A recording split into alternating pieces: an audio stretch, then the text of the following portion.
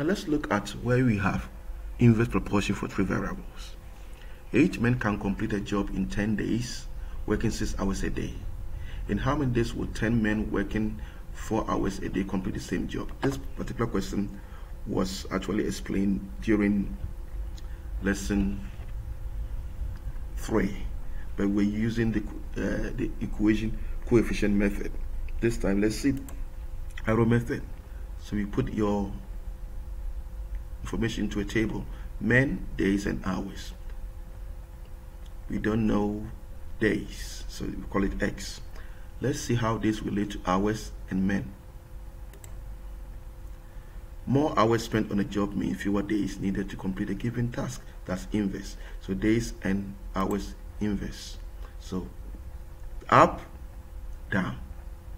Let's see days and men. Also, more men at work means less days to complete a given task.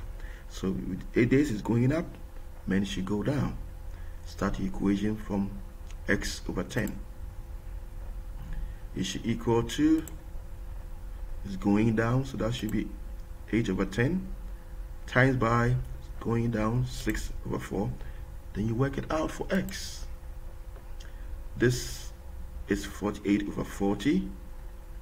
Multiply both sides by 10 and work it out. X is 12 days.